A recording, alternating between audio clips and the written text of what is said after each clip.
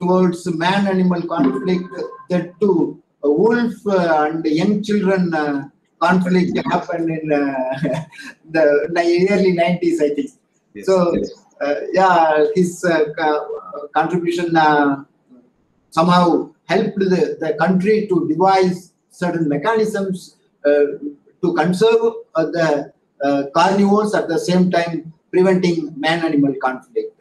There are many things we can talk about Dr. Jhala.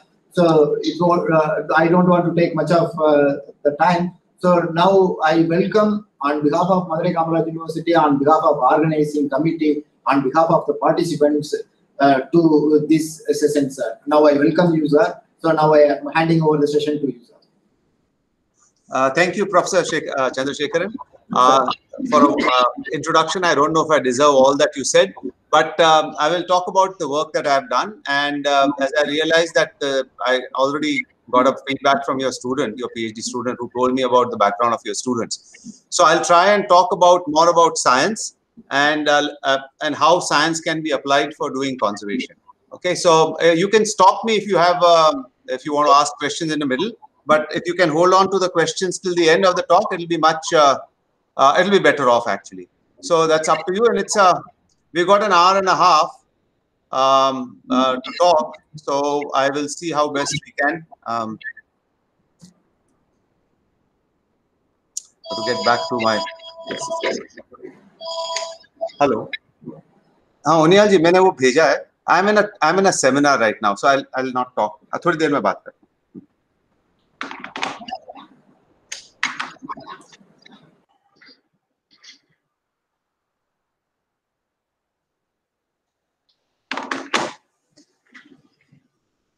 I'm trying to figure out how to share my screen again. Okay, there it is.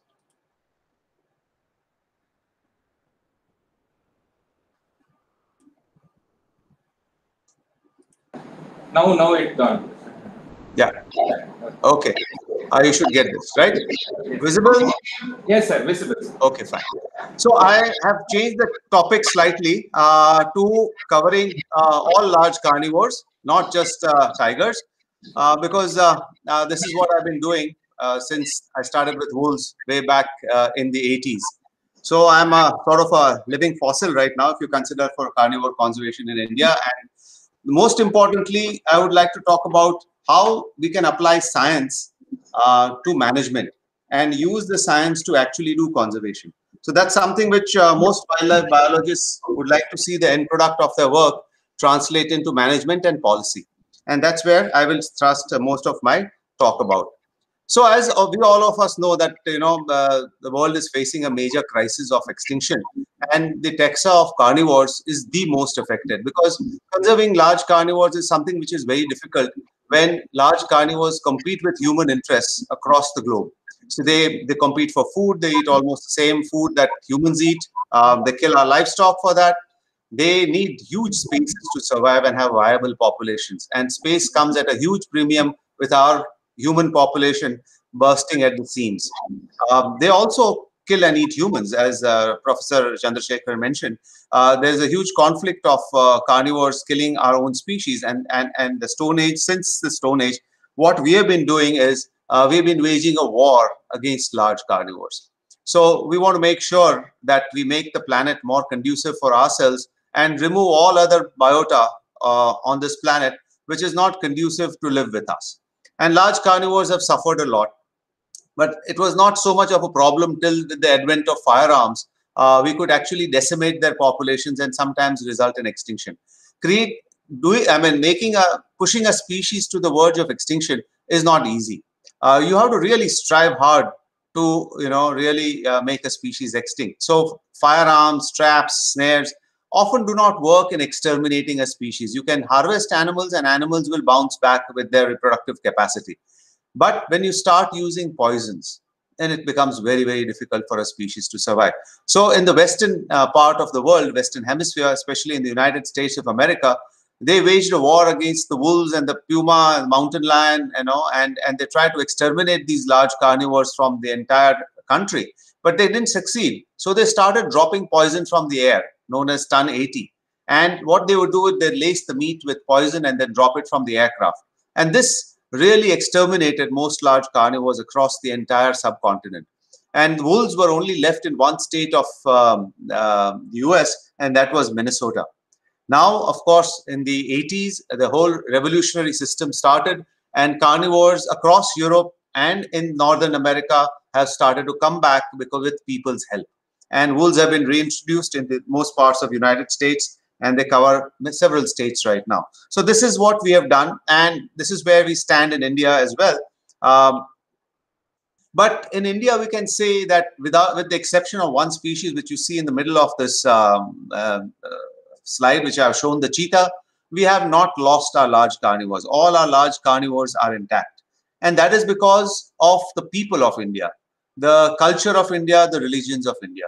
The Eastern religions are very different from the Western religions. The Western religions, the Abrahamic religions, talk about human dominion over the planet Earth.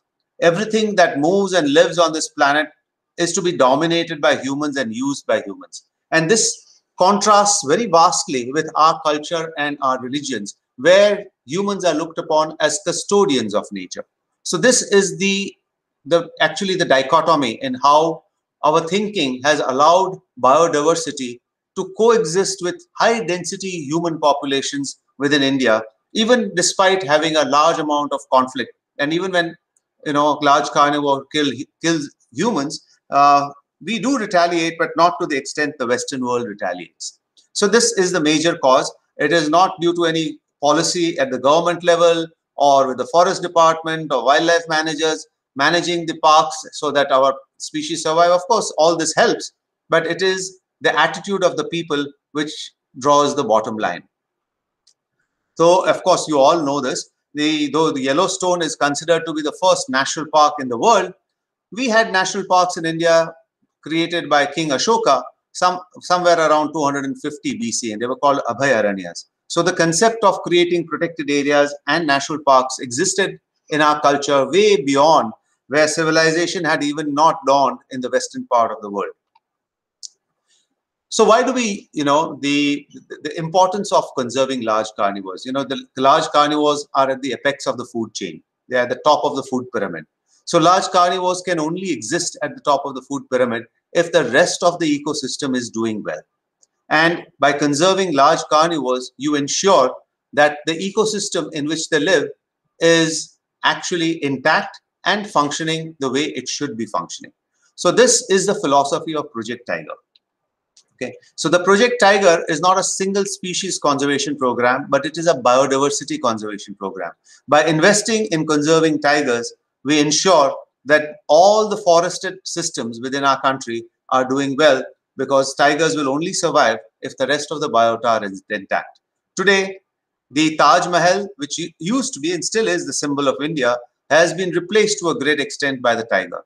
Talking about the tiger means you're talking about India. So the face of the tiger is the same as the face of our country, because we have the world's largest, probably 60 to 70% of the world's tiger population resides in our country. If you look at the global status of tigers, which I'm showing you here, you see that currently, as of today, there are close to about 5,000 tigers in the world, and about 3,000 tigers are in India. Okay? This is despite India having very small protected areas. Excuse me, sir. Yes. Slide is not changing. Oh.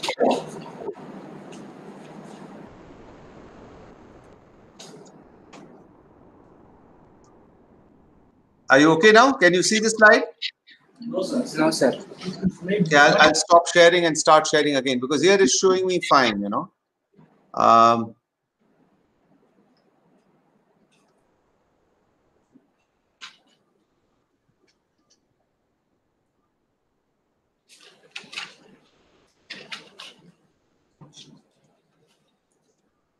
Now, have you got a map of India showing up on your screen there? Yes, sir. Yes, sir. Yeah. Okay. Just tell me if it stops sharing, because I'm putting it in slideshow. Sir, can you put it in a slideshow? Yeah, I'm doing that. Okay. Now is it visible? Yes, sir. Yes, sir. Okay. Fine. All right. So what we have is the average protected area in the country is only about 239 square kilometers. We don't have large areas like the Serengeti, which is 30,000 square kilometers, or the Greater Yellowstone Conservation Area in US, which is 72,000 square kilometers. You need such large areas to actually conserve large carnivores. We don't have those. So we have very small protected areas. And we have about 1.3 billion people sharing these habitats with these large carnivores. And most of them are poor, economically poor. And India is striving to maintain a very high GDP. So we are trying to rapidly grow in economic terms, which means sometimes at the cost of our natural resources. How do we put a balance so that we retain our natural heritage as much as our economic prosperity? And that's where the crux of conservation lies. So just we need to go back a little bit to understand what has happened in the past and then how to deal with it in the years to come. So the ethos of conservation in India was gone when the British took over. The colonial era is when we faced most of the extinction crisis in our subcontinent, and huge amount of animals were massacred. Bounties were given, state bounties were given for killing tigers, dhole, wolves, whatever. State-sponsored eradication programs, giving of arms, and all this happened. So this is the time when most of the bountiful wildlife of our country was decimated.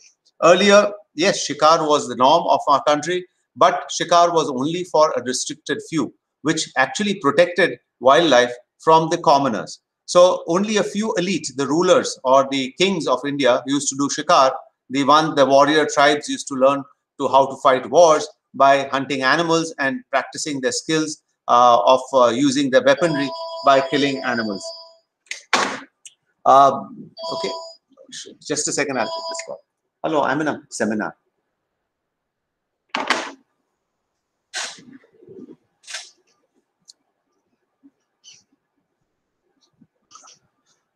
All right, but the beginning of modern conservation era began in the early 70s with the initiative taken by Madam Gandhi at the instigation of Dr. Salim Ali and this Mr. J.C. Daniel from the Bombay Natural History Society, who wrote a letter to Madam Gandhi in the early 70s mentioning the plight of the tiger and saying that if we don't do something about the tiger, it's likely to become extinct in India.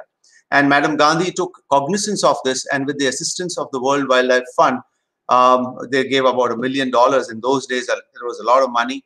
9 tiger reserves were set up as part of Project Tiger. Okay. In 1972, the Wildlife Protection Act was drafted by this gentleman here, who's very much with us still, Dr. M.K. Ranjit Singh. And the first director of Project Tiger, sitting in this jeep here, Dr. Kailash Shankhala, and his few. Sir. Yes. The slide is not changing. The slide is not showing. Okay. It's not changing. It's not changing. Has not changed. Are you on this slide? Can you see this slide? Which is a lot of animals, dead animals. No, sir. No, sir. No, sir. Upside. How can that be? Okay, I'm going to stop sharing.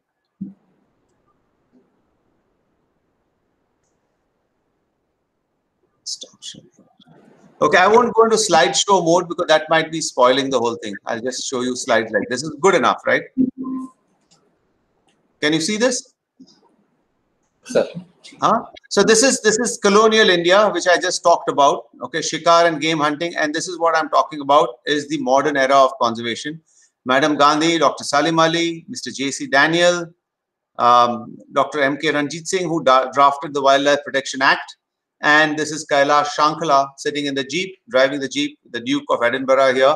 And this is Mr. Pawar here, who was the first director of the Wildlife History of India. He was also director of Kanha National Park at that point in time. So anyway, so that's the background of the modern conservation era in our country, beginning in the 1970s, much after independence. And in the 1980s and 1990s, we were very happy with Project Tiger. The Project Tiger expanded, and we were talking about tiger conservation happening, and papers were written by Mr. Pawar, who says that what do you do when you succeed?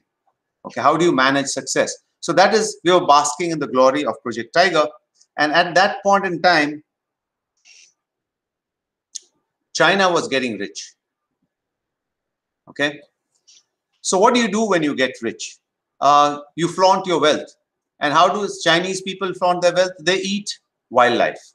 Okay, they eat wildlife, they use wildlife for traditional Chinese medicine, and you wear wildlife and all kinds of wildlife products, because that's how you show your wealth.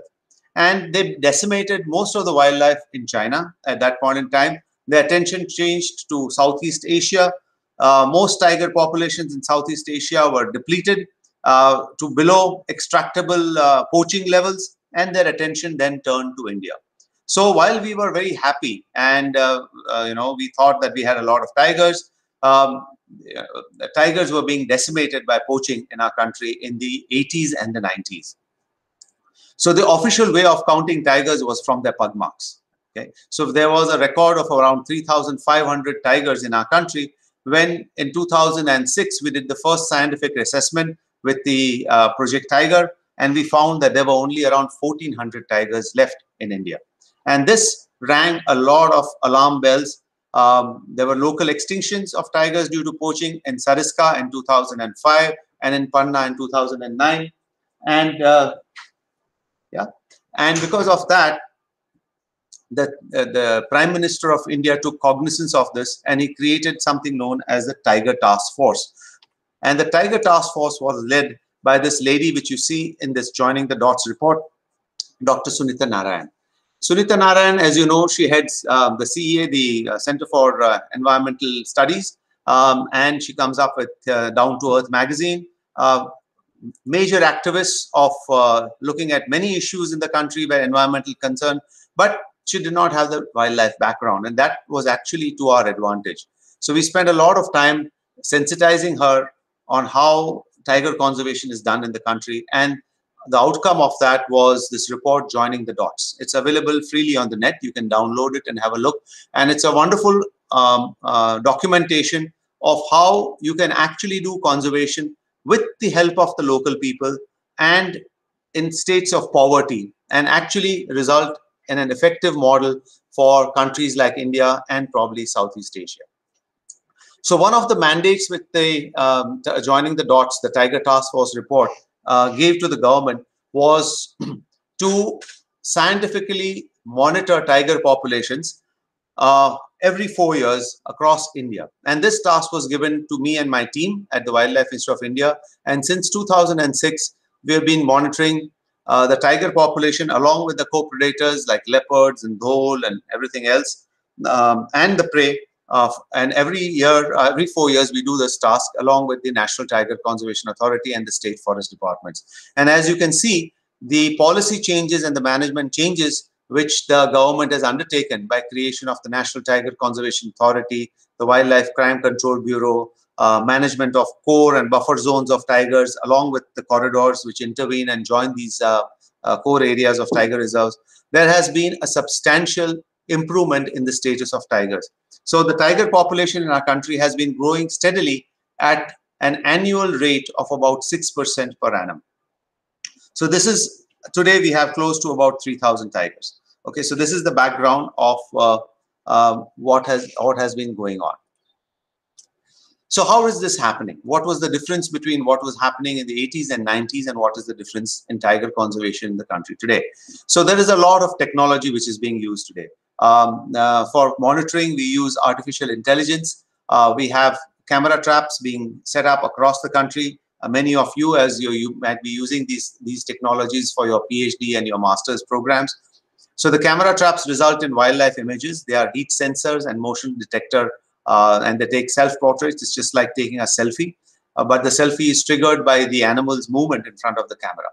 So we had about 3.5 crore pictures of wildlife in the last assessment, and it was humanly impossible to actually sort them into species. So we resorted to artificial intelligence and machine learning, and we have a program called CatTrack, which identifies the species and puts them in different folders. So that was one thing. We use drones today. We use EI technology which is an anti-poaching technology made out of thermal cameras and infrared cameras, as well as visual cameras, which detect any kind of living activity in forests in day and night and report through artificial intelligence humans or wildlife which observes. And this can be remotely controlled by the managers through their mobile phones, and you can actually see what the cameras are actually detecting any time of the day at 24/7. So this has been a major deterrent, and it has been deployed in about 5 tiger reserves today, especially along sensitive borders where poachers can ingress into tiger reserves.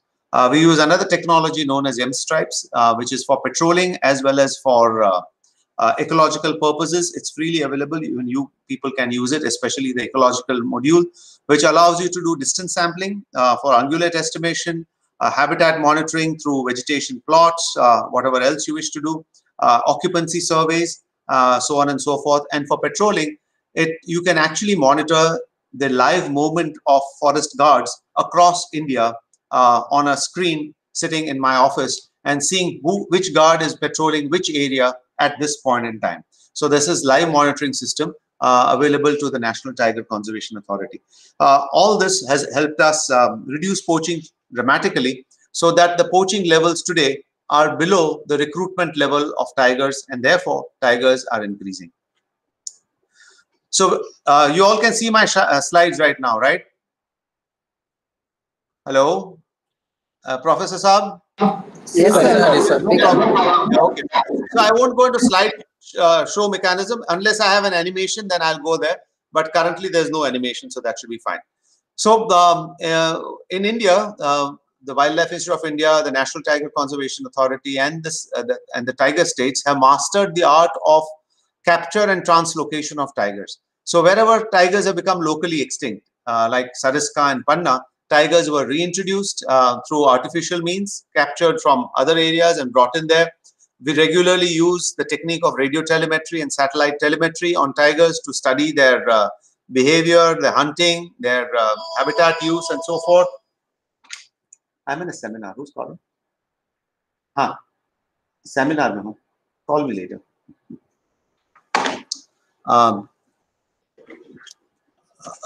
Right, so satellite telemetry is the norm. We also rescued orphan tigers, wild tigers, reared them in captivity, and taught them how to hunt and released them back into the wild.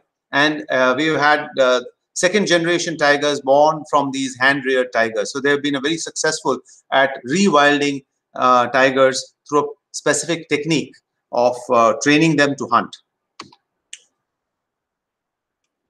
All right, so this is the way tigers are monitored. This is the last assessment, which won India the Guinness Book of World Record. We had in the sense of the largest wildlife surveys in the world. And this is a huge effort where about 45,000 people collect information. The camera traps were put up at 26,800 locations. We got 3.4 million images of wildlife, of which 76,000 images were of tigers. And from this, 2,461 unique tigers were identified. Okay, so this is an effort which is of global importance, and then nowhere else in the world does such thorough sampling and thorough coverage for wildlife surveys being done anywhere.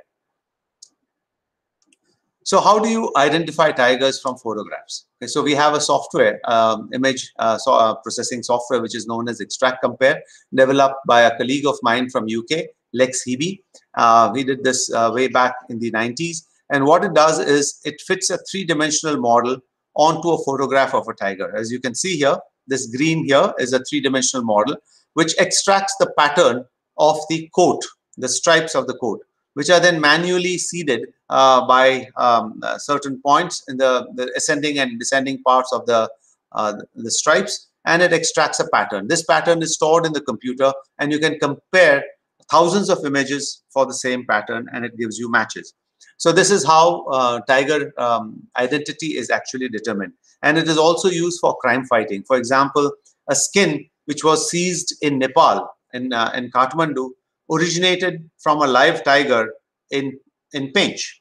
Okay, so we have this data set of around 4,000 individual tigers from India, Bangladesh, and Nepal, which we maintain in our repository, and the repository keeps growing as camera trap images keep coming in. More tigers are added, and this allows us to check where tigers were actually poached from whenever seizures happen, and track the path of the illegal wildlife trade which happens. For example, there were 5 tigers which were poached from Corbett Tiger Reserve, and we could actually identify all of them to have come from Corbett when they were seized in Haridwar. So you can know and alert the authorities of what is happening in their parks and if poaching is occurring. So this has been also used by the Wildlife Crime Control Bureau to deal with it. Now, how do you monitor tigers? How do you actually estimate the densities? And this is something which is important for all of you as students to learn. This is a technique which you will be using for your dissertations as well as for your thesis. So if you see here, in this graph, what you see here is the encounter rates of pug marks, okay, and tiger density. So in areas where you see more pug marks per kilometer of walk, the chances are that you will have higher number of tigers there. And this is the linear relationship between them. Tiger scat encounters, if you were to walk 5 kilometers in Periyar Tiger Reserve compared to 5 kilometers in Corbett Tiger Reserve, of course, you will see more tiger sign in Corbett Tiger Reserve. But this more sign means there is definitely more tigers, but how much more we don't know till we actually calibrate it against known density figures. And this is the calibration done for scat encounter rates. Okay? So the same relationship also lies with remotely sensed variables, like, for example, distance to nightlight, which tell you how far away is a patch of forest from urbanization centers. Okay, what's the human disturbance factor in it? And if you see here, tiger density increases as human disturbance declines. So distance from nightlight increases, tiger density increases. As tiger prey increases, again, tiger density increases. Okay, so this is a the simple correlation, which is then used in a multivariate model, which allows you to create equations, statistical equations for predicting tiger density. And I'll come back to that in a little while. So,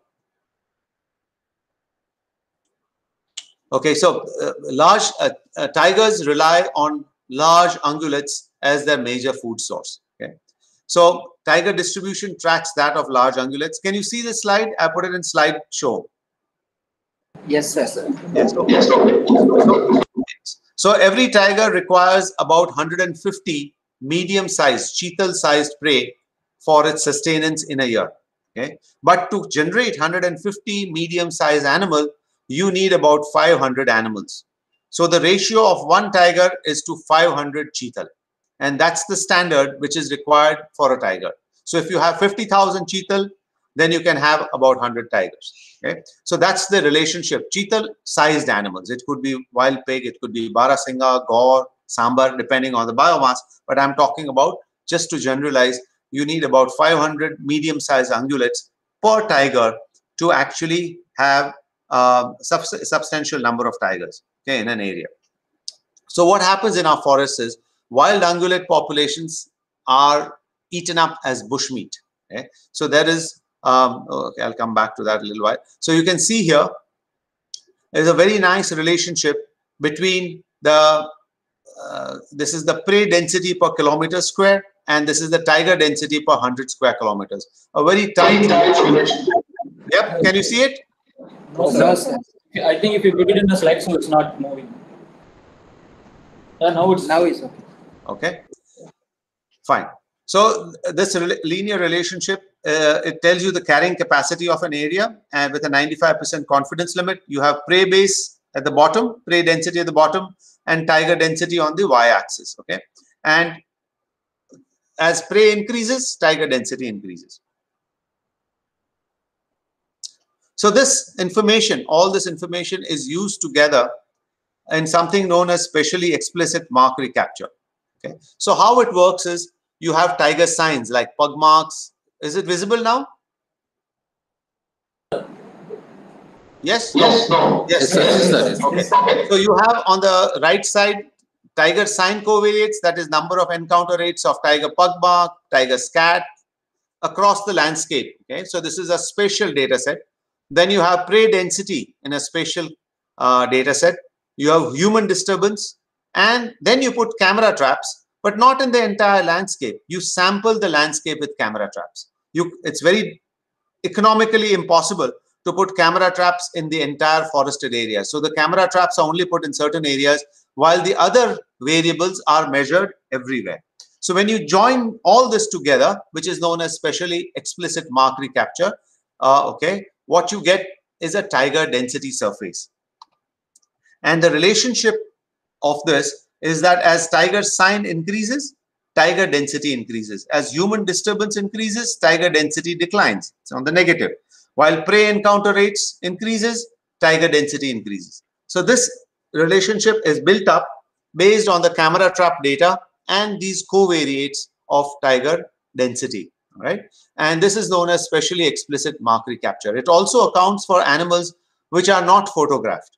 So it looks at detection probability as well simultaneously. So if you have got, if you put out 100 cameras in Periyar Tiger Reserve, for example, and in the first 10 days, you photograph 20 tigers. What it tells you that there are at least 20 tigers, but there can be more, right? If you were to leave your cameras on for another 10 days, you might capture 2 more tigers. If you put them for another 10 days more, you might capture 1 additional tiger. So now you captured 23 tigers in place of 20 tigers with an effort of about 30 camera trap days. But there can still be more tigers. But the rate at which you start capturing new tigers declines because you're reaching a saturation point. So this model, camera trap based mark recapture, okay, allows you to estimate where that asymptote, where that plateau is reached, where all the tigers would be photo captured. You'll never achieve that, but statistically it estimates that plateau and tells you the number of tigers which are likely to be present in your park. So it accounts for that non-detected tigers in your camera traps, as well as allows for density extrapolation beyond your camera trap areas. And this is how we estimate tiger populations in India. Okay, so this year around, okay, we had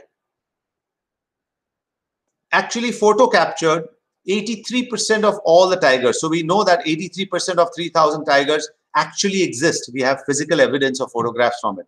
Just the capture mark recapture estimate without the covariates is accounting for 87% of all the tigers in the country.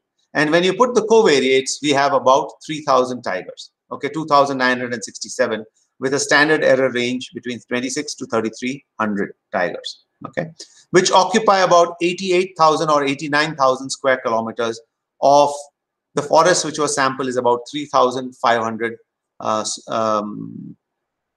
350,000 square kilometers. So 3.5 lakh square kilometers of tiger habitat has been sampled. We have the world's 2 largest tiger populations in India. The one which close to your university, about 700 tigers in this confluence between Tamil Nadu, Karnataka, and Kerala. Nagarhole, Bandipur, Wayanad, Madhumalai, Satyamangalam complex, which is created here, has about 700 tigers, and Corbett Dudhwa complex has close to about 600 tigers. So these are the 2 largest tiger populations in the world today. So we not only estimate tigers, but the same process is also repeated for leopards. And currently we have about 12,000 leopards in the country, estimated as of 2018-19 cycle. Okay, this is not too. So simultaneously, other carnivores and other mega herbivores are also estimated. So this is the elephant distribution in the Western Ghats landscape. This is the distribution of dhole across India, and you can get this information from the surveys which are conducted across along with tigers. We also get information on plants, and this is for the first time that you have a map of all invasive plants across India, across the tiger bearing forests of India. Okay, and this has come out of the monitoring exercise done for tigers. So if you plan your monitoring exercise as well, you can actually plan to use the resources in a very efficient manner, not only look at the target species, but look at all the ancillary information, which is very important as well. Okay, so this is how Sundarbans was a difficult situation because the Sundarban tigers are believed to be all man-eaters, and you can't walk around in the Sundarban because you'll sink knee-deep in the slush there, in the mud there. The tigers are half the size of normal tigers, probably adapted to walk in the sinking silt of the Sundarbans. And we estimated the Sundarban tiger population across Bangladesh and India with a joint collaborative effort through camera trapping and science surveys. And the number was believed to be anywhere between 700 to 1,000 tigers. But in reality, we know that today there are close to about 180 tigers present across India and Bangladesh. So this is a major breakthrough to estimate the Sundarban tiger population. Though, of course, it's much smaller than what we thought it was, yet it is a significant tiger population and is one of the top 5 in numbers across the world. So we also do long-term studies on tigers with the basis of radio telemetry and long-term camera trapping studies. So besides Sundarbans, which we have studied for a long term, we've conducted camera trapping in Corbett Tiger Reserve, radio telemetry and camera trapping for a long term in Kanha Tiger Reserve, and radio telemetry and camera trapping in Ranthambore Tiger Reserve. So these 4 sites, along with these 3 sites, along with Sundarbans, we have been studying long-term tiger demography. And the way this is done is that, I'll have to animate this. Just tell me if you stop seeing the slide. Okay. So what we have is these are all different years. Okay. So year 1, year 2, year 3, year 4. And within the year, you estimate your population, believing it to be a closed population. Closed means there are no births, no deaths, no immigration, no emigration. And that gives you a population estimate for that year. But between the years, okay, you consider it to be an open population, in the sense that you can have births, you can have deaths, and you can have movement in and out of the population. So when you allow for this, it's known as a robust design. It's developed by Pollock. And if you look up the internet, you will get a monograph, a wildlife monograph on Pollock's robust design. Okay? You can read that up and see how the analysis is done. So what happens is, for the primary periods, every year you get a population estimate, and between the years you can estimate survival. Okay? So this allows us to look at survivorship of tigers. Besides that, we use radio telemetry based estimates and individual identification of tigers intensively monitored through tourism areas as well as through researchers to look at recruitment rate, interbirth intervals, survivorship, so on and so forth. So what we do, can you see this slide? It's an, Yes, sir. okay, fine, very good. All right, so we can identify tigers based on the tooth eruption, tooth wear, as well as the facial features and the body into these 6 age classes: cubs, juveniles, sub-adults, young adults, prime adults, and old adults. Okay. Slide is not changing. Now, clear now? Now okay. Okay. So there are 6 age groups into which tigers can be identified by looking at them. Because what happens when you approach a tiger, it usually opens its mouth and yawns. Okay. And when it yawns, you can actually see its teeth. And if you photograph these teeth, you can age it. Okay. So that's a non-aggressive way of showing you that, look, I've got such large canines, stay away from me, otherwise I'm going to kill you. So it's a way of aggression, but non-directed aggression, very subtly showing its teeth. This is a growl here at the bottom, which is more aggressive. Okay? But yawning is a very natural thing which you approach any large carnivore. Even langurs will do it. If you see a troop of langurs and you approach the langurs, the male langur will yawn, showing you his large canines in a non-aggressive manner. Okay? So this allows us to actually age the animals quite accurately.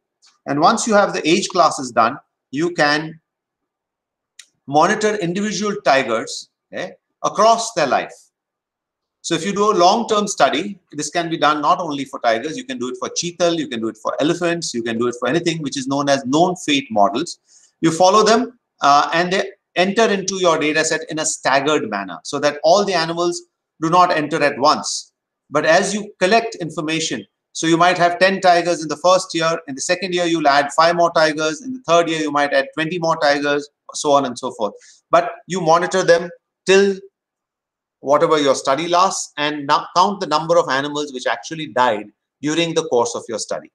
This allows you to have known fate model, and you can estimate actual survival for your tigers. Okay? So this is you can actually, if you're interested, you can look up these publications which we have to see how known fate models are used for looking at demographic models. Okay. So this allows us to estimate demographic parameters of animals. So I've done this kind of study with tigers, with rhinos, with black buck, and for tigers, this is the density in the 3 areas, sex ratio, age of first, the proportion of breeding females in the population, litter sizes, cub survival, age of first reproduction, interbirth interval. Now this information is a long-term information. It sounds very simple, it's synthesized here, but it has taken us about 15 years to collect this information. So it's very vital for understanding the demographic parameters of animals that you're studying, because all the conservation efforts which you do depend on these parameters. So this allows us to do population viability analysis. Okay, population viability analysis means that it's like a life insurance. So when you go to take insurance, and if I were to go to take insurance, the insurance agent will charge me a much higher premium than you, because you are younger. The chances that you will die in the coming year are much less compared to the chances that I will die in the next year, because I'm much older to you. So also they'll ask you whether you smoke, whether you drink, whether you are in the reproductive age. If you're a female, then your premiums will go up. The insurance companies want to make profit in case you survive or in case you die. They charge you a premium accordingly. So they are at a win-win situation. What the population viability analysis models do is very similar to insurance policies. They look at the probability of a population becoming extinct. And this is modeled, and you can actually see this, that when you have 15 tigresses, breeding tigresses in a population, the chances of extinction are very high, about 15% chance that in the next 50 years, if your population has 15 breeding tigresses, the chances are 15% that it will become extinct. But as soon as you cross the limit of 20 breeding units, the extinction probability goes down to only 5%. That's great, because 5%, normally most of us statisticians who are working with populations are very happy with the 5% probability. It's their, the alpha level of being 95% sure that the population will survive. And if you look at this graph here, what you see is the number of tigers being poached. All right. And poaching is there with us. As long as there's a market out there, some animals will definitely get poached.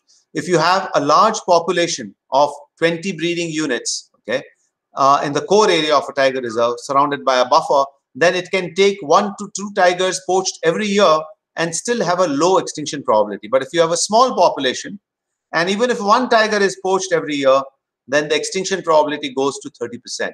Very high probability. And if you have 2 tigers being poached, there's a 60% chance that the population will become extinct in the next 50 years. Right? So this is a very important contribution from long-term research, that you need to have a population of tigers which has at least 20 breeding units within the core area of a tiger reserve. And based on this research of ours, the Wildlife Protection Act has made it mandatory for tiger reserves to have a core of 700 to 800 square kilometers, which has a population of about 20 breeding units. Okay. So we, based on our research, we advise the government of India to have core areas which are inviolate. That means they don't have people living inside them, of at least 700 to 1,000 square kilometers. And the government of India has incentivized a scheme as known as incentivized voluntary relocation from the core areas of tiger reserves, with 10 lakh rupees per adult in the family. Initially, this scheme has now been revised, and the new rates will be about 15 lakhs per adult in the family.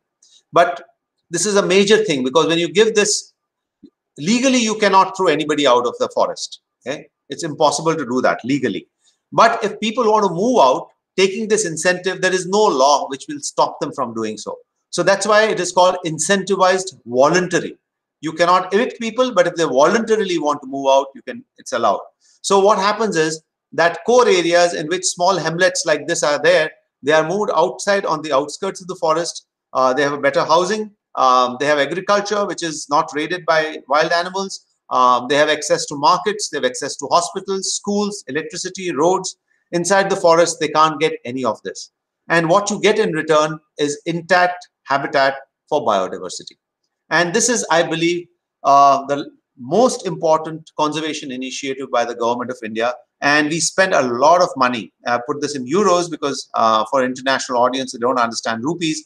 And you can just take it for granted that about 90 rupees to a euro. And you can see that we spend anywhere between 5 million euros to 22 million euros annually to move people outside of tiger reserves. And this has been a major scheme by the government of India to create inviolate space within tiger habitats, to core tiger areas, to have 20 breeding units of tigers, which is a viable population of tigers. Okay, now the next slide I'll have to animate, and I'll just take a while. Okay, so this is a scenario from central India. Just to orient you, this is Kanha Tiger Reserve. Okay, this is Achanakmar Tiger Reserve. This is Bandhavgarh here.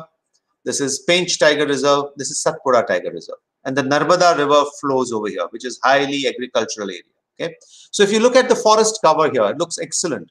You have the Tiger Reserve of Kanha connected to Achanakmar on its eastern side and connected to Pench on its western side through a wonderful forest corridor. Okay, so this is perfect. You have a meta population here because tigers can move across this forest corridor east and west and populate this entire landscape with tigers.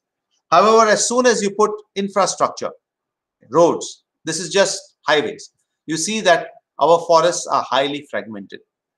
Despite this fragmentation, we see this is another view of the fragmentation. You can see my slides.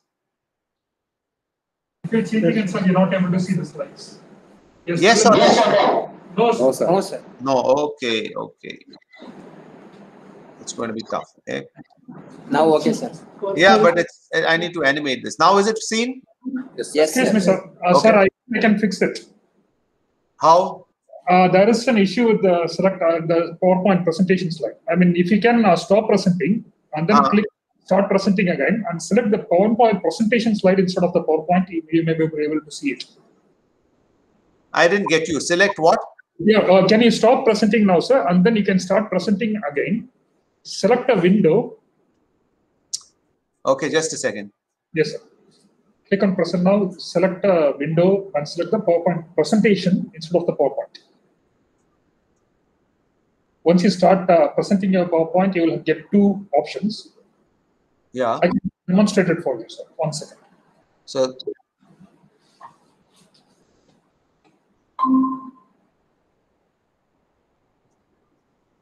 So there should be one more option with the same thing. is it visible now? It's visible, sir. Yes, Okay, sir. so this is something known as circuitscape. Okay, so this is circuitscape, which actually models corridors and movement corridors. The lighter the color, the least the resistance for movement. Okay, the darker the color, the more the resistance. It's a current flow from one potential to another potential, and it finds the path of least resistance. It is known as the circuitscape model, which you people can use for your dissertation work to model corridors of any animal in a landscape. Okay, so it's based on the flow of water or the flow of current it takes the least resistance pathway from one area to another. Okay, so what we did tiger genetics, and if you look at the genetics here, each bar here, each multicolored bar represents a tiger. So there are about 57 tigers in this plot here, and the different colors represent different gene frequencies. Can you see the colors? Can you see this on the screen? You can see the color, yes. Okay, very good. Okay, so if you look at the red color here, the red color is from Kanha. Okay, this is K stands for Kanha, A stands for Achanakmar, KPC stands for Kanha Pench corridor.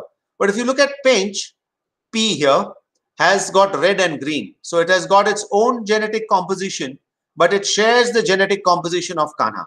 But if you look at Kanha, it has also got some green. That means some tigers are coming in from Pench to Kanha, but more tigers are going into Pench from Kanha. Chanakmarg and Kana are indistinguishable. But if you look at Bandhavgarh, which is B, you see that it has some genes from Kana coming in, but no genes going from Bandhavgarh. Very few. If you see the yellow in Kana is very few. So Bandhavgarh is quite isolated, while the rest of the tiger populations are well connected. So this genetics allows you to actually look at the composition of gene frequencies across your landscape, and you can actually find out which tigers are actually migrants, moved from one area to the other, and so on and so forth. Okay. Okay, so I'll stop. Let's see if I can continue sharing. Can you see this? Slide has changed? No, sir. No, We sir. can't see the slide. Now we can see it, sir. Yes. Yeah. All right. Visible? Yes, sir. It's visible. Yes. So these are the corridors, okay, superimposed on night lights, right? So if you were to look at this, you can see the night lights and you see how they change. Can you see the change? No, sir. I'm not able to see the image. Can you see this animation? No. No, sir. Okay, I'll have to just skip that. But it's showing that, well, anyway. So, fine. Let's go back. Forget about it. We'll go to the next slide. So, we talk about tigers as being umbrella species, yeah? But how good are an umbrella species are there? Visible? Slide is visible? Slide is visible. Yes. All right. So, if you look at this point,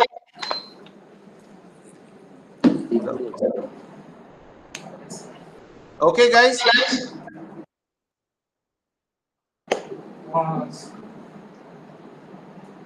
Okay, so if you look at this graph on top here, you can see that the temporal activity which is plotted here, time against density, this is the density of activity. You can see that leopards and tigers almost have the same activity. The blue line represents the tiger's activity and the red line represents leopard's activity. The tiger and leopards also almost eat the same food, right? Except that you can see sometimes the cattle are much more in leopard diet. Animals like langur are higher in the leopard diet. Rodents tigers don't eat rodents, but majority of the food like cheetal, sambar, wild pig, they are all the same between tiger and leopard. Okay, so they eat the same food. So they compete. Tigers kill leopards whenever they get an opportunity.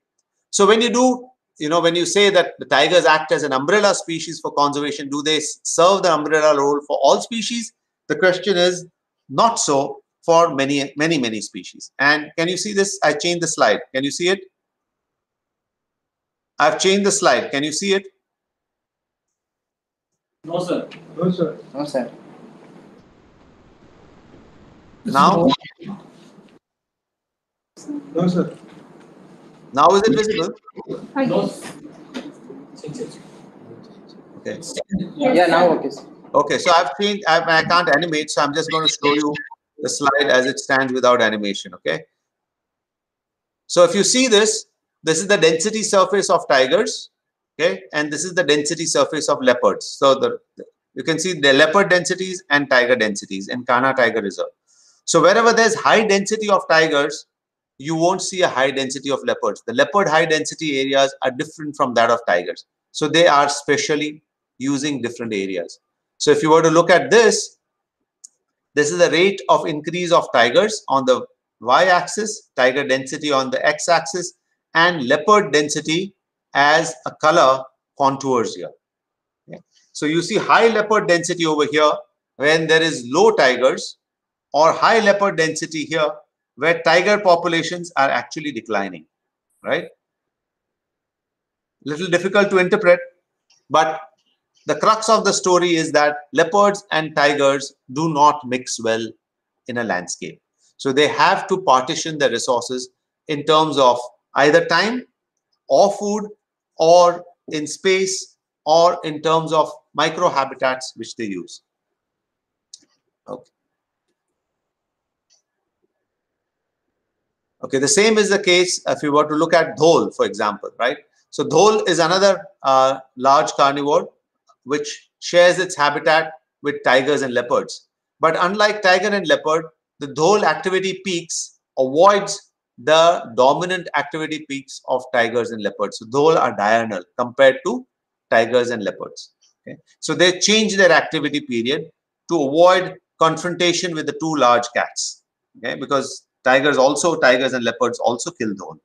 And if you were to look at this plot here, as tiger density increases, dhole density declines. So this is dhole density on the y-axis. Okay, so dhole is highest densities when tiger densities are low. But dhole and leopard can coexist at high densities.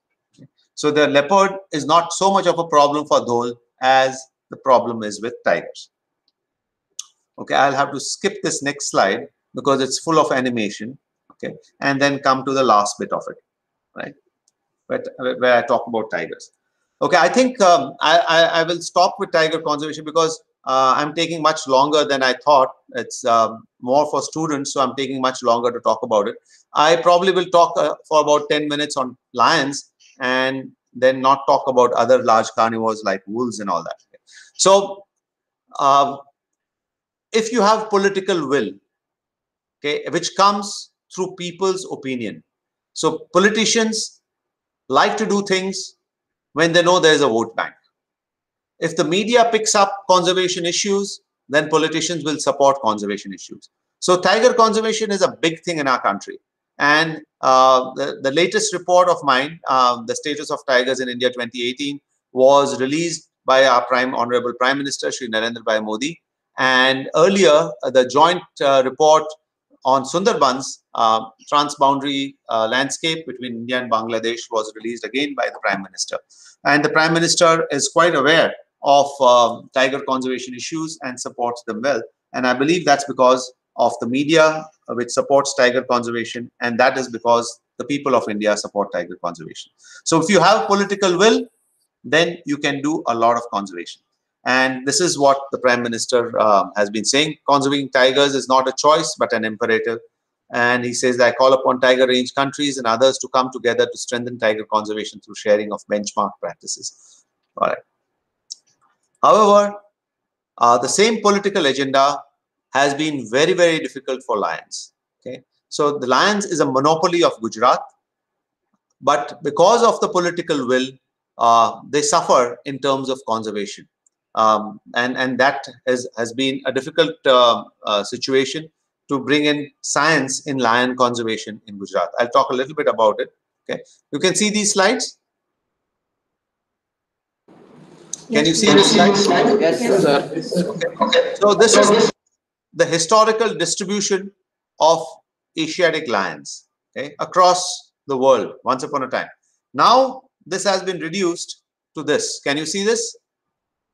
This is India. Yes, sir. The map of India is visible, just the map of India. Yes, sir. Right. So this used to be the distribution of lions in India. Okay, most northern part of Narmada and up to Palamu in Bihar. All right. So this distribution of lions, and today lions are only present in the landscape of Gir. Can you see this slide with all the ancient photographs on the left side? No. Yes, no. No, sir. There are photographs on the left. Okay, I'll just come here.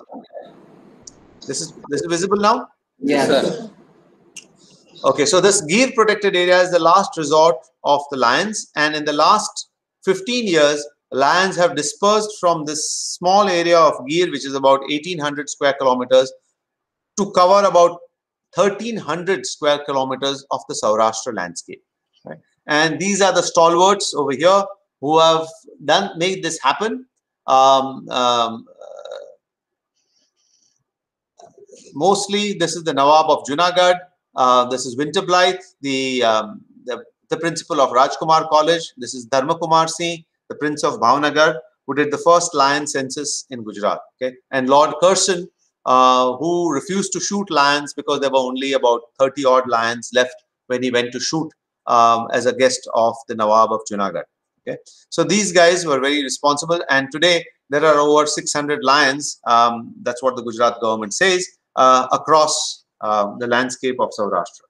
So, unlike tigers, lions don't have stripes.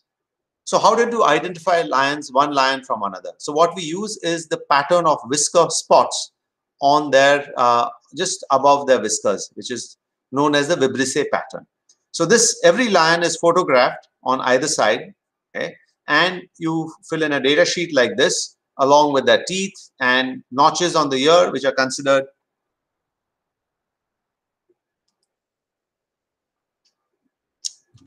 can you see this slide, which is fingerprinting lions? Hello?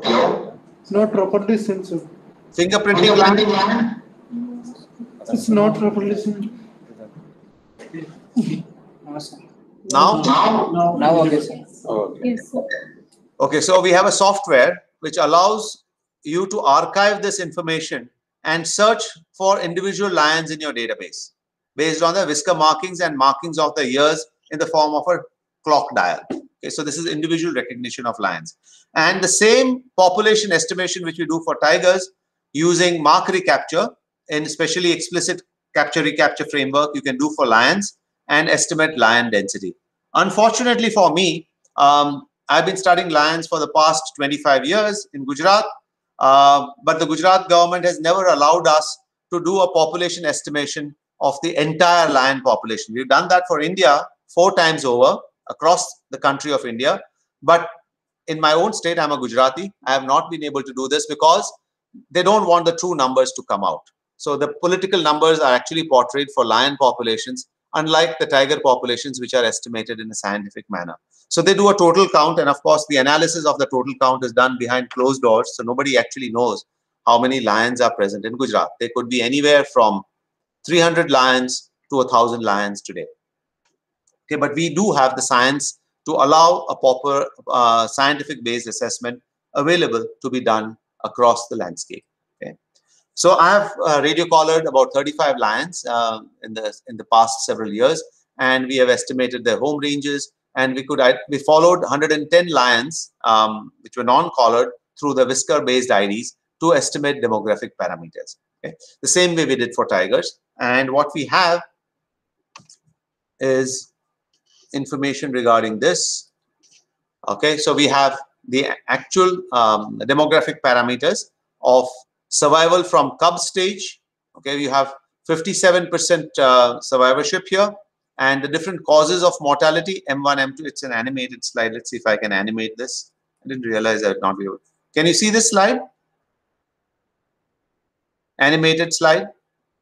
Annual survival. No animation, sir. Can you see this? Overall survival to recruitment, 30%. Yes. Yes, sir. M2, 12%. Other natural causes, 12%. Human causes, 5%. 4% unknown causes. 2% unknown causes. Yes, visible, right? So this allows us to actually know the demographic parameters of lions. Right? Can you see the annual survival rate now? I changed the slide. Can you see that at the bottom? Yes. Yes, sir. Yeah. So there's, okay, so adult male survival is about 87%. Adult female survival is 92% per year. Is it visible? Yes, sir. Okay, very good. All right. So I'll exit this slide and go to the next slide. Can you see this slide? It's a histogram, a bar chart. No. Okay. Now? Yes, sir. All right. So you have lions here, and if you look at this, I've compared the demography of Asiatic lions with that of African lions. And you find that most of the parameters are similar. So this is population growth rate, average litter size, cub survival, adult survival, interbirth interval, sex ratio, cub to female ratio. Okay, so there is no statistical difference between the demographic parameters of Asiatic lions and Gir compared to African lions. We believe that our lions are highly inbred because they have come through a bottleneck of only about 50 to 20 lions were left during the Nawab's time, and the whole population has built up from that 50 lions. So they are highly inbred lions, yet inbreeding depression has not caused demographic parameters to decline, which is a major significant important finding for us, because you would expect that if there was inbreeding depression, then you would have most of these demographic parameters to be depressed in Asiatic lions. But now, after this was done somewhere, this paper which I published was published in 2012, and it has been almost 15 years since we collected this information. and we see that now there is manifestation of a lot of genetic defects coming up in the lion population in Gir. Animals are born blind, cubs are born without limbs, and this is a manifestation of inbreeding depression. And of course, the lions are going through a major crisis of canine distemper virus, catastrophic mortality caused due to that. Okay. So we are having that issue. Okay, so these slides I'll have to skip because they're all animated, but come back here. So what you see in the home range analysis is that, Excuse me, sir. you see the home ranges? Excuse me, sir. Yes. Sir, if you put the slides in slideshow, all animations will come, sir. If it is in editing form, the animations won't come, sir. It is in total form. If you click the slideshow, all transition effects will come, sir. Just a second. So I should stop sharing. Just a second.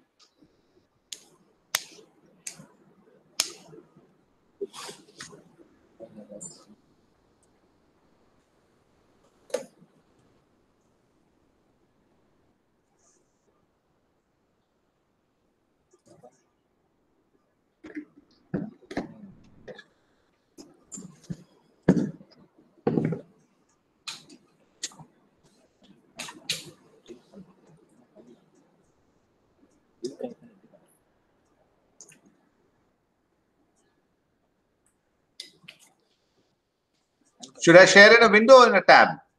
A tab, I guess. The slideshow presentation, it will come, sir. If you click the person now, a window or tab. In that slideshow presentation will come.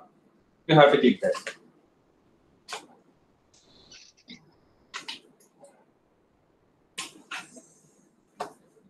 It doesn't give me that.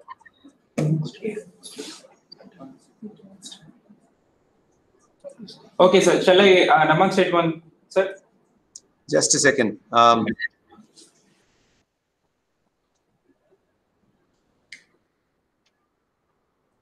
As soon as I do the slideshow, it stops allowing me to share. But we don't have much time, my dear, so we need to get on with this.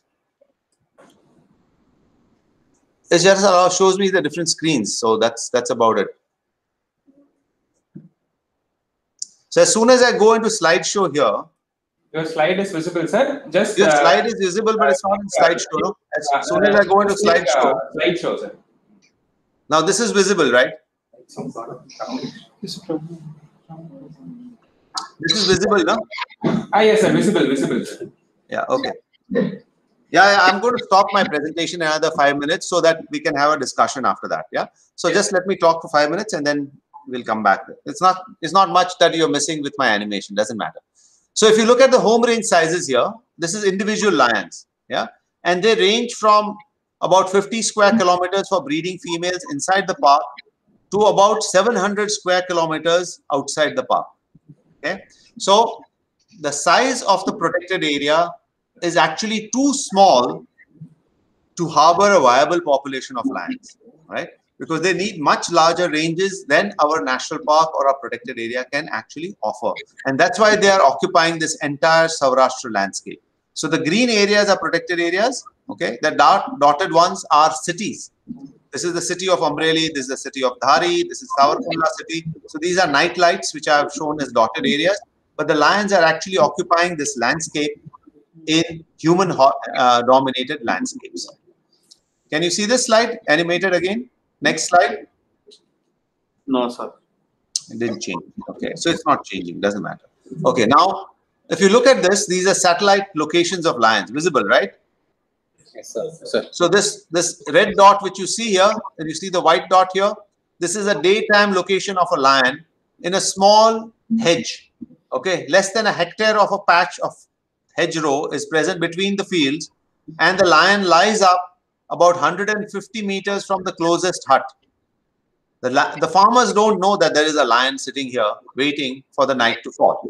It spends the entire day in habitats like this, and during the night time, it actually patrols and walks through the streets of villages. You can see this dot here on the left side. This is a lion walking through the streets of a village. Okay, looking for dogs, looking for carcasses, looking for cattle, goats, whatever it can get its hands on. So these large carnivores are living in close proximity of people. They've learned to respect people, not try to avoid as much conflict as possible, and hunt during the night, stay in small patches during the day. Okay. All right. So this is the lion habitat suitability map across Saurashtra, right? And these are the population numbers. The darker the brown color, the higher the suitability. So this is the Gir protected area, which has close to about 300 lions. This is the Setrunji block, which has close to about 60 lions. And this is the eastern Gir landscape, which has close to about 30 lions. And 30 lions in the landscape of Girnar. So this is what the population of lions are. Along the coast, there are few lions, but not very many, which survive here, right? So that's the current population, which I can vouch for, but the rest I am not sure. All right. Let's just skip a few slides. This area of Gujarat where the lions live is an economic hub for development. And we have most of the mortality of these lions caused due to human causes. And you can see the photographs here. A huge number of lions live in the proximity of infrastructure, which is coming up very rapidly. And these are near the docks, highways, again on the very important harbor. You can see lions breeding, and they've learned to adapt with this, but this is what we are trying to portray here. Okay, so this is what lions habitat looks like today, and in the years to come, it is going to be something like this because of the development which is happening. And the Gujarat government is not doing much to stop the development or to ensure that lion habitats are conserved in this area. So it's going to be a recipe for conflict in the years to come. And this is the food habits of lions. What the lions do is within the protected area, they feed mostly on wild ungulates. Okay, this orange area is wild ungulates. But in the areas which are human dominated, they feed mostly on livestock. Okay, so this is the green area is green and the red is livestock. But the green area are scavenged livestock compared to the red area, which is livestock which are killed. So majority of the diet of the lions in the human dominated landscape are through scavenging dead livestock, because there's a huge cattle population in Gujarat, and Gujarat, most people are vegetarian. So the livestock which die naturally are just thrown, and lions just feed on these dead carcasses. Of course, there are conflicts like this when lions actually kill livestock, but this killing is relatively only 20% of the diet compared to scavenging, which is 51% of their diet. Okay, so we are somewhere here. So why is this possible? How can actually a large carnivore the size of a lion live with people in its neighborhood and not create so much of a problem? And that is because of the nature of these people which share the habitat with the lions. Pastoralists to a great extent, but they tolerate lions to some extent as long as they don't kill the cattle.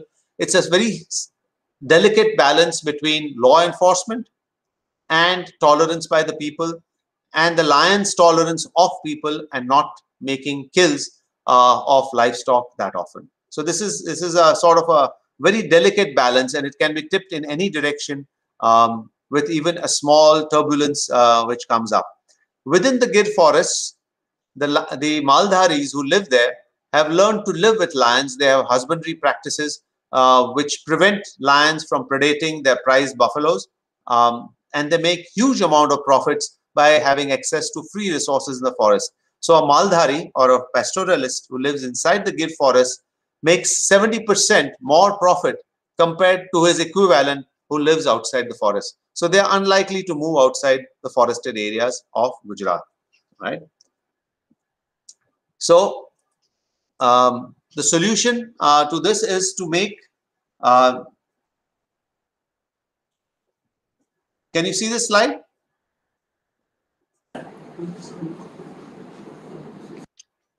Yes, can you see this graph with like and dislike group and the values written here? Yes. Yes, okay.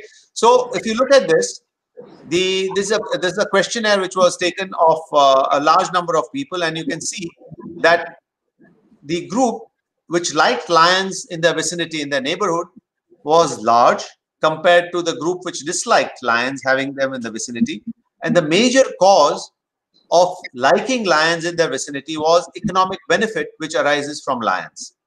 Okay, so people actually are making profit by having lions in the neighborhood. And what is this kind of profit that they're making? Is through tourism.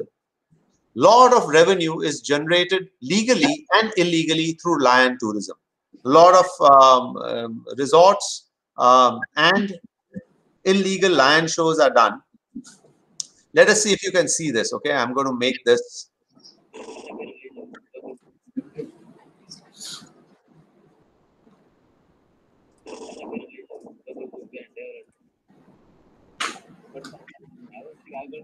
Can you see this video clips? Yes, sir. So these are all illegal lion shows. All right. So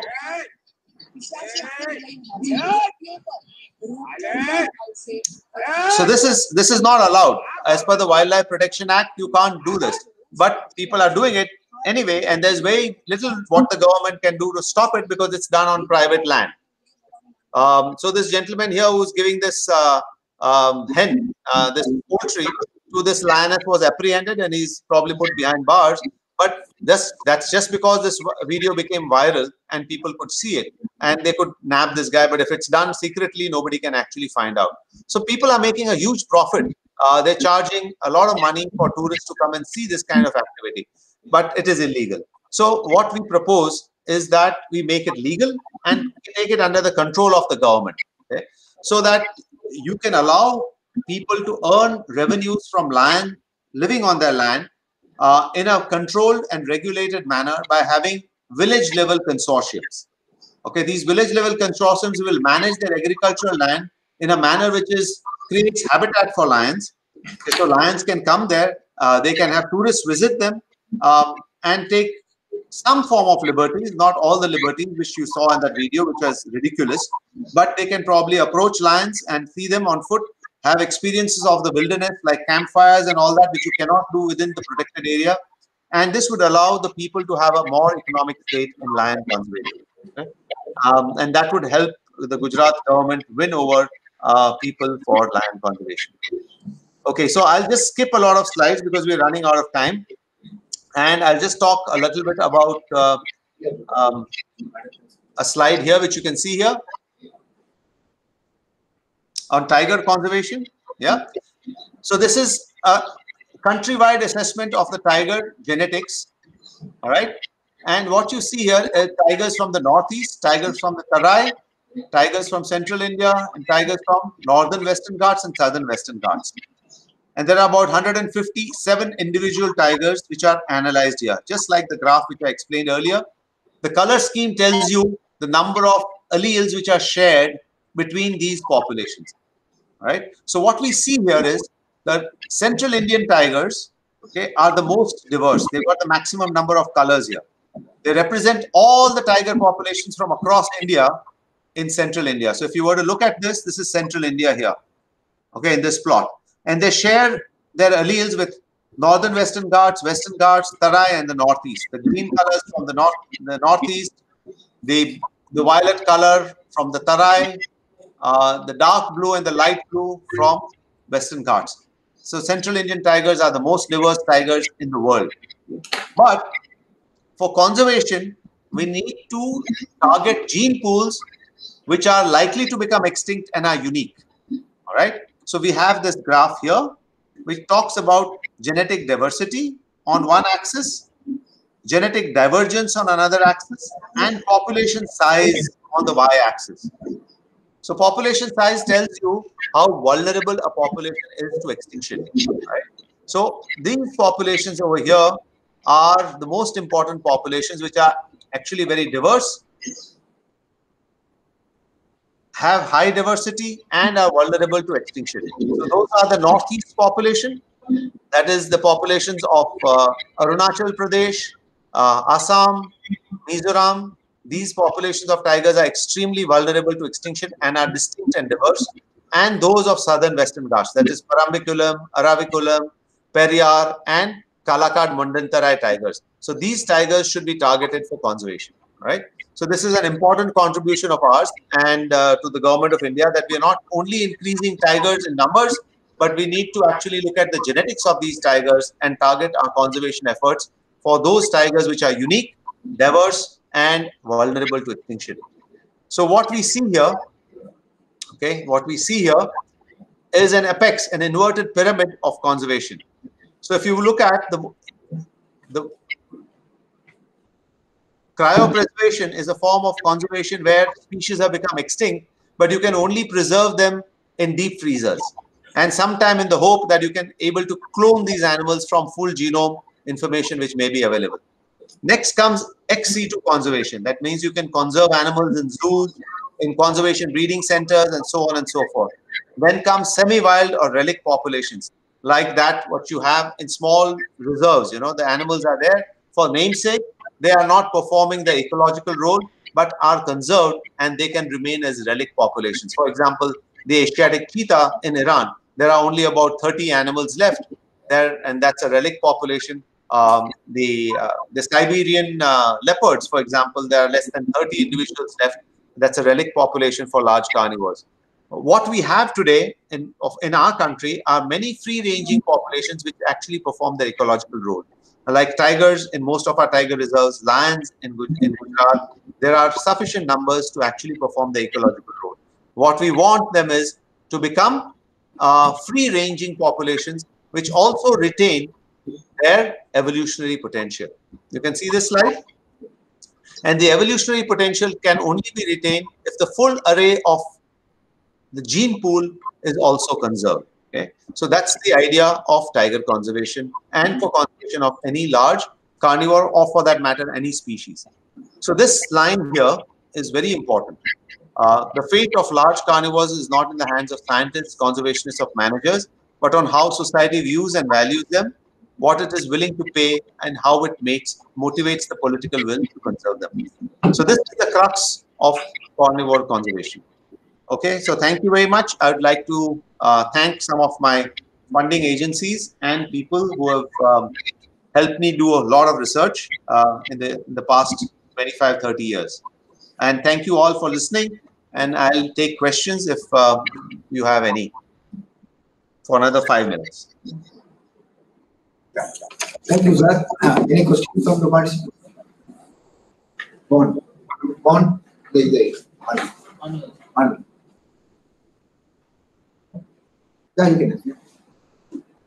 Namaste, sir. Namaskar, please go ahead. Just identify yourself, give your name, and then ask the question. Yeah. My name is Sir Shailesh Desai, and I am from Gujarat, sir. Okay, Shailesh, how are you? Yeah, sir, I am fine. How are you? Go ahead. Yeah. So, sir, actually, I want to study the Indian grey wolf, like landscape ecology. So, I am also planning, like, from Yadvendradev National Park, like Bhal region, to the GRK, like, with LRK and also Rampara Wildlife Sanctuary. So, I am facing, like, one problem, like, it is a habitat which I am selecting. It is a very long, it is a very last long. So I'm like how to approach like which some different methodology. And one more thing is like right now people who are doing the landscape ecology, they are doing I think some most of doing with the tagging or the genetics. There is a movement corridor, they are proving with the genetics or the collard by the tagging. So I am doing with genetics and collard. So it is feasible or not, sir? Achha, you're planning to do with genetics as well as radio telemetry? No, sir. I'm not doing I'm doing without it. So so you're not going to do genetics also, and you're not going to do telemetry either. No, all right. So this is your PhD? Yes, sir. All right. So you want to look at wolf population status across Gujarat is what you're talking about, right? Yes, Gujarat, sir. yeah. So you're looking at the Saurashtra landscape basically, not looking at southern Gujarat. You're going to look from Velavadar all the way to LRK. In between, you will have your Makaner area of Rampura. Yeah? Yes, sir. Yeah. So I would suggest that you look at occupancy surveys. Yeah. So occupancy will give you a good estimate of. So what you do is you divide your study area, that entire landscape, into grids, and I would go with a grid of about 50 square kilometers, okay, or 25 square kilometers, and you do sign surveys and questionnaire surveys in each of these grids for the presence or absence of wolves. If you can locate dense sites, it will be very nice, but it's going to be difficult at the scale at which you are working. Yeah? So occupancy surveys will help you do that. And once you have this, then you can contact me. I'll help you with the analysis. Sure, sir. Thank So you. you can talk to me later. I've shared my Gmail email. You can write to me and then we can discuss over phone or something. I can help you design a study. Thank you. Sure. Namaste, sir. Sir, this is Samsundar Vanna from West Bengal, Jungle Mall district. Sir, in my area, elephant and man conflict is very common. They are coming from Bihar and Jharkhand each and every year, 2 times each and every year, in the time of crop field.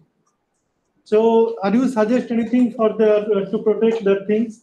Is the area is larger or the less of nutrient or food resource? That is why they are coming. Difficult for me to suggest something without understanding the whole problem. I haven't studied in those areas. But apparently, it's an interspersed landscape with forest refuges, interspersed with agriculture. Elephants are definitely going to go for good forage availability through in agricultural fields.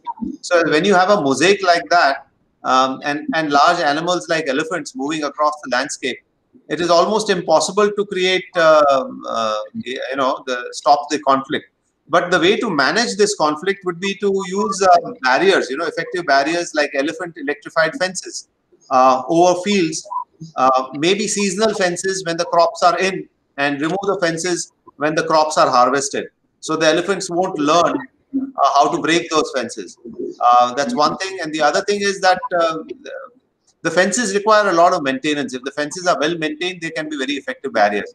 So the farmers should be involved in making the fences. The forest department alone, if the forest department were to subsidize these fences and the farmers were not involved, they don't bother to maintain the fences. So once they're erected. So I think it's a combination of government subsidies for building those electrified fences and then maintaining them by the farmers. So if that's done, I think the problem can be resolved to a great extent. It can be managed. It cannot be removed as long as elephants are there, and elephants will remain there. So this is done in the North Bengal, Duars and Coach Bihar district are there. But in case of Midnapur, that things is doing very impossible. Pardon? What are they doing? This is already done in Coach Bihar district, North Bengal. What do you suggest? So why don't you replicate it if it's successful? That is already done by Forest Department and the local people in the North Bengal district. But that is very impossible in the Jharkhand, this district, Jungle Mall district. Why is it impossible? Because there are a lot of population are there. There are no large forests. All forests are fragmented. So I'm not talking about fencing the forest. I'm talking about fencing the fields. But the field is very. This is very costly. Now the people. No, it's not costly. It's not costly. It costs 20,000 rupees to cover 1 kilometer. The area are mainly tribal populations. The government will fund it, no? The government will subsidize it. Okay, so the government has to pay. The tribals can't afford it. Last question. The tribals can't afford it. So you have to. It's a subsidized electric fence. Okay, and it's the cost is about 20,000 rupees per kilometer for a 3-strand fence. But for elephant-proof fencing, it might become a little more expensive. And the forest department can fund it. It has to be funded through the Campa or something like that. Okay, sir. Last question, sir. Okay, sir. Sir, I'm Amit Hegde from Karnataka, from Uttar Kannada district. So my question is that, like, as you mentioned, Central Indian tigers are more diverse. Connectivity is one of the good things where we can sustain the species for a long time. But you said, like, lions have the inbreeding issues. So what kind of measures you suggest, or what should be done in the future? And in the same kind of habitat now, with a lot of the political and other issues, now we are planning to introduce another carnivore which was extinct during 1947. And what's your take on this? And the third question is, like, let's answer one at a time. Yeah? Okay.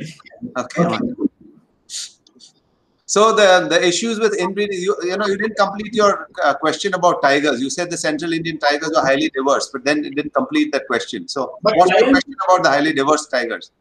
Lions are facing inbreeding issue, huh? Of course. So the question is on lions, not on tigers, right? Yeah. Yeah. tigers, like, we can sustain for a long time because of the good gene flow. Yes. But tigers, lions have the issues with the Right. inbreeding.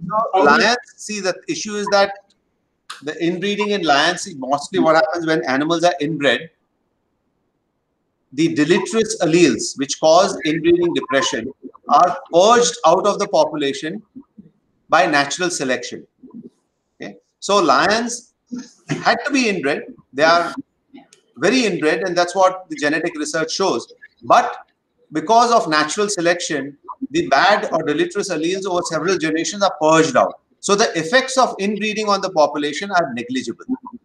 Okay, only when the situation changes, like a new disease comes in or there's a catastrophic event, the population does not have the large genetic base it requires to evolve and adapt. Okay, that's the detrimental effect of inbreeding. But now what has happened is the lions are maintained like as if it was a zoo. The wild lions, okay, are all caught, even if they have a small if they've got a small wound or they fall sick or something, they're brought into captivity, treated and put back into the wild. So that allows genetically inferior lions to survive and reproduce in the population. Okay, so the purging which would happen with natural selection is no longer operational due to intensive management and health care of lions. You cannot do intensive health care of wild populations. You cannot have the activist approach which you do for cats and dogs. Kutta, billi conservation cannot be done for wild animals and should not be done for wild animals. Okay, so the wild animals should be left wild. Only then can natural process of selection appear. So we have made lions what they are today. Inbreeding, the expression of inbreeding depression is happening because of intensive health care. We have to stop intensive health care of lions. What that will allow is, it will allow purging out of bad genes. Second thing is, the Supreme Court has ordered that separate populations of lions should be done in 2013 within a period of 6 months. And it's been 7 years, nothing has happened.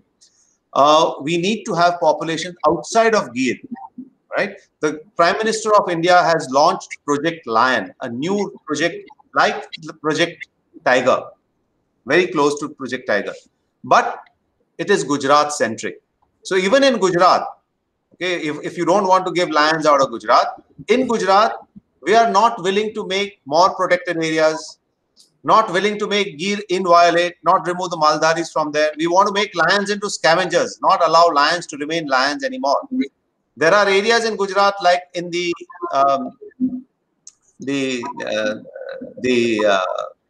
Ambaji Forest Division, Balaram Wildlife Sanctuary in northern part of Gujarat, which are already protected areas, can sustain lions with proper investment. Baroda is a sanctuary which is north of Gujarat, which we have been talking about putting lions there for the last 20 years. Though it is in very close proximity to Gir and would not work as a separate population, but we have not been able to introduce lions there as yet because it requires an investment of 200 crores to remove the Maldaris living inside Baroda and put them out. The Gujarat government has not done that as yet. Okay, so I'll just take this call. I'm in a seminar. Can you call me back after 10 minutes? Okay, so that's not happening within Gujarat itself, let alone the lions being brought into Kuno, which is already prepared for lion reintroduction in Madhya Pradesh in the last 20 years. The Kuno Wildlife Sanctuary has been made into a national park. The national park is larger than that of Gir. The Gir National Park is 250 square kilometers, while Kuno National Park is 750 square kilometers. The density of cheetal in Kuno is 75 cheetal per square kilometer. The density of cheetal in Gir is about 40 cheetal per square kilometer. So the density of ungulates is also higher in Kuno. But anyway, that aside, so lions can be, you need to make separate populations of lions away from Gir, so that in case there is a calamity like canine distemper, which is operating right now, we don't know how many lions have died because it is shoved under the carpet.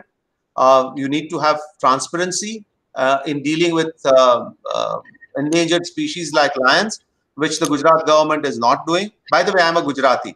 Okay, so I'm from Gujarat and I'm criticizing my own government because it needs to be criticized. We don't even have a population estimate of lions based on science. So these are all issues which plagues lion conservation. The lions have done extremely well in Gujarat. They've done pretty well, but that is not sufficient. Okay, coming to your cheetah question, I'm the one who's actually the principal investigator for the cheetah reintroduction project. And 10 years ago, we assessed 10 sites within India for this reintroduction. What I believe is that today, India is economically well off to bring back what it has lost historically. Ideally speaking, we should bring in cheetah from Iran because that's the Asiatic cheetah. However, the Iranian cheetah numbers only about 35 individuals in the wild. Okay, so we had a discussion with the vice president of Iran, asking them to give us cheetah. Okay, so he says that if we give cheetah to any country, India will be the first country to give it, but we are not in a position to give cheetah. And it is unlikely that they would ever be in a position to give cheetah to India because that population is declining. So even removal of 5-10 individuals will cause catastrophic decline in the cheetah of Iran. You don't want to do that. But for a reintroduction project, you need anywhere between 35 to 50 individuals, okay, to start a breeding, establish a population. And you need a regular supply of animals, okay, which are behaviorally appropriate, okay, can kill prey, and you can actually manage them in the wild. And that supply of that number of animals is only possible from Southern African cheetah population. So the IUCN guidelines are very clear. When alternatives of bringing in the same race or the same subspecies is non-existent, then you bring in the same species, okay, which may be a different subspecies or a different race. And that's what we are doing in the case of the cheetah. So we're looking at the behavior, the constant supply of animals which are needed to actually form a population, a breeding population in the country. And that's why we're looking at Southern African cheetah population. And why cheetah? Why do we need to bring in cheetah? The tigers are an excellent flagship for forested ecosystems in the country. But the dry forests, the deciduous open forests, and the grasslands of India do not have a flagship like the cheetah. The government is not going to give us money to conserve bustards or to conserve wolves as much as it would put in to bring in a charismatic species like the cheetah. Okay? So if you bring in the cheetah, you restore all these habitats. We're looking at 3 areas now. Puno Wildlife Sanctuary, where the lions were to be brought in, or still can be brought in. Noradehi, which does not have tigers, they brought in a pair of tigers, reintroduced tigers, just a pair there, and Gandhi Sagar. And Mukundra, Baisrorgarh, Mukundra area, where these areas do not have tigers, but by bringing in the cheetah, we'll bring in a lot of investments which will help restore these habitats and the prey base. Okay, so that's about the cheetah. And we end the seminar, or do you have any questions, sir? Sir, still they are having the questions. I asked them to write through mail, sir. Okay.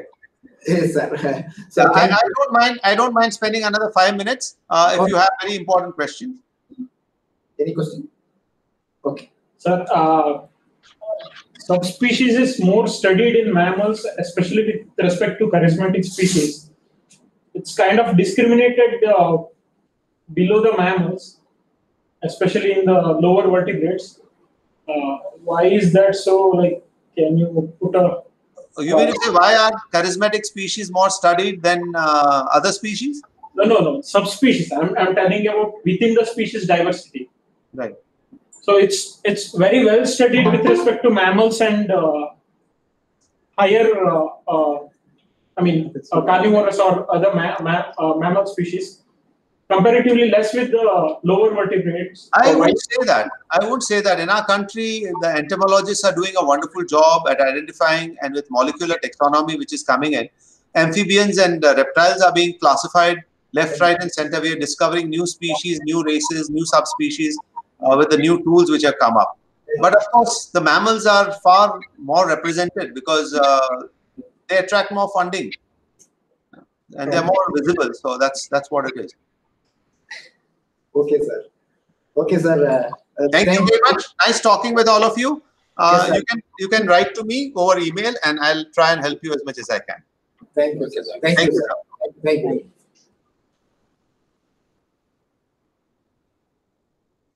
On admit கொடுங்க.